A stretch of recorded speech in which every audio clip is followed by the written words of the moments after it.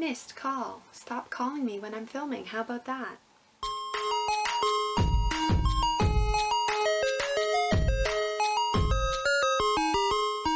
Hello everybody, it's your girl Jay, and today I am here with my July wrap up for 2021. I read a total of 11 books this month. One of them is a textbook that I had to read front to back for my college class, so I won't be talking about that because literally nobody cares, but I will be talking about the first 5 books that I read for this month. So without further ado, let us get started.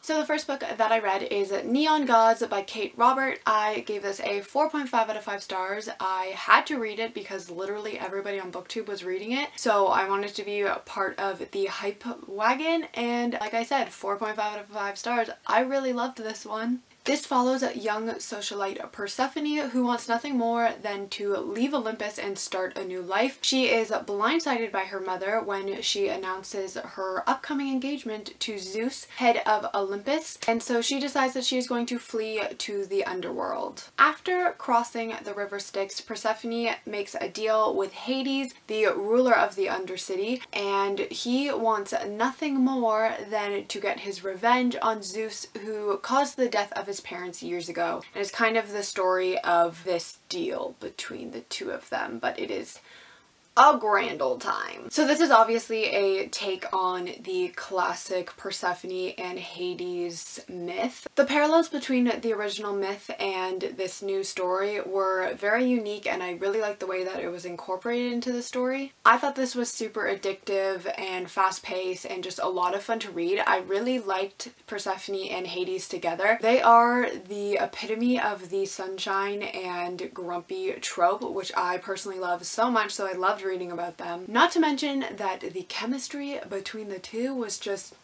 chef's kiss. I loved it so much. I was a little bit confused about why everybody, including Persephone in Olympus, were believing that Hades was a myth, and I wish that we kind of got more backstory on that. But I think that was really the only complaint that I had about the book. I also really enjoyed the tension that was between Hades and everybody else in the 13. I just thought that overall this book was a lot of fun, and I definitely will be checking out more of Kate Roberts' books because, like I said, grand old time. 4.5 out of 5 stars. Next up, I have The Truth About Forever by Sarah Dessen. I ended up giving this a 2.5 out of 5 stars, which kind of sucked. But this follows Macy, who is struggling with the death of her father. She thought that her summer was going to be rather uneventful. Her boyfriend is going off to a summer camp for nerds, basically, and so she is taking over his job at the library, and that's when a group of ragtag misfits enter her life in the form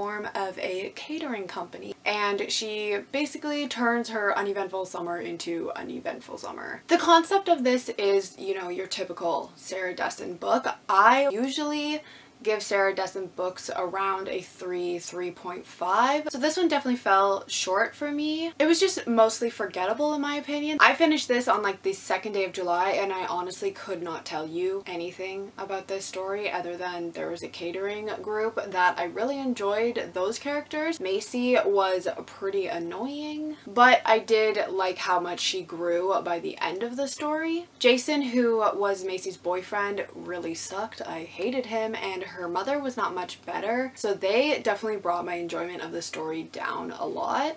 And then the love interest Wes was literally just Macy in boy form. They had the exact same life story, and personally I just found that their chemistry was non-existent, so I didn't enjoy the romance aspect of this, which was a big part of it. So yeah, 2.5 out of 5 stars. I just didn't care about this book. The next book I have is Sweet and Bitter Magic by Adrienne Tooley. I gave this a 3.5 out of 5 stars. This follows Tamsin, who is a young and powerful witch who has been cursed with the inability to feel love, as well as being banished from the magical community after she used dark magic. In order to feel any sort of love, she has to trade her magical powers in exchange for the taste of the love of somebody else. So when a plague hits the new town that she is living in, a girl named Ren shows up on Tamsin's doorstep and bargains the love of her father in exchange for the stopping of the plague, and it's like the story of that. I definitely think that my expectations for this book were way higher than they should have been. I thought I was going to absolutely love this. Although I did enjoy it, I didn't love it like I thought I would.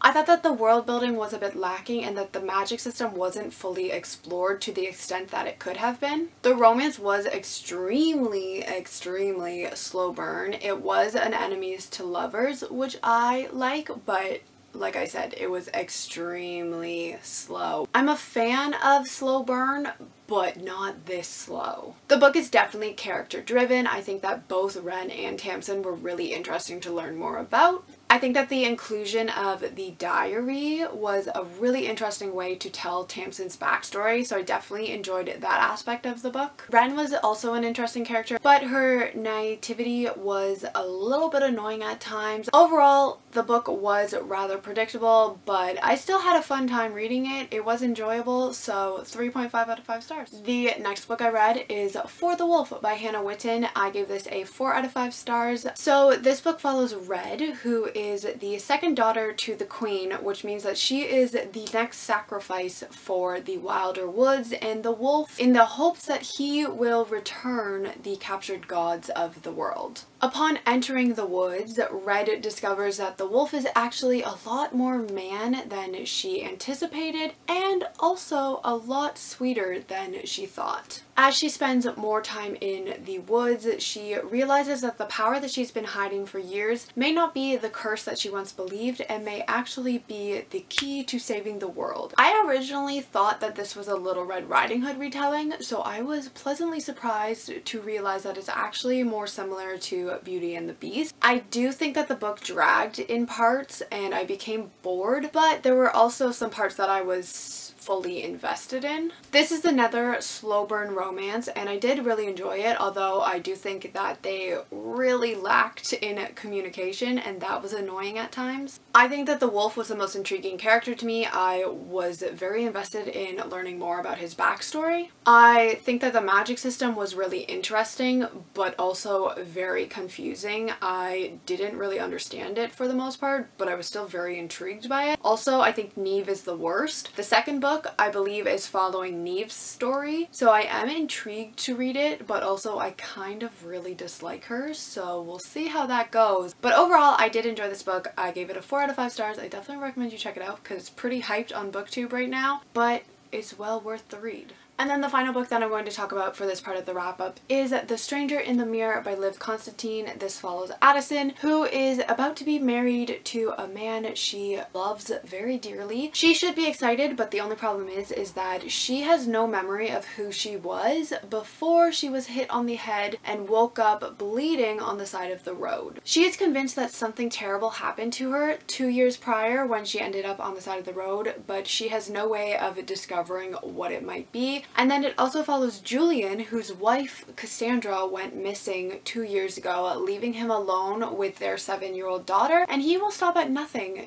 in order to find her. And it's like the story of how those two stories interweave together. Like I said, I gave this a 4 out of 5 stars. I personally found it very enjoyable. It was definitely not exactly believable, the events that took place, but it's still a really good time. The book is told in 3 points of views, which I was fully invested in all 3 of them. I am a sucker for unreliable narrators, so Addison was perfect for my liking. I really liked the writing style, and I actually didn't know that Liv Constantine is actually 2 sisters.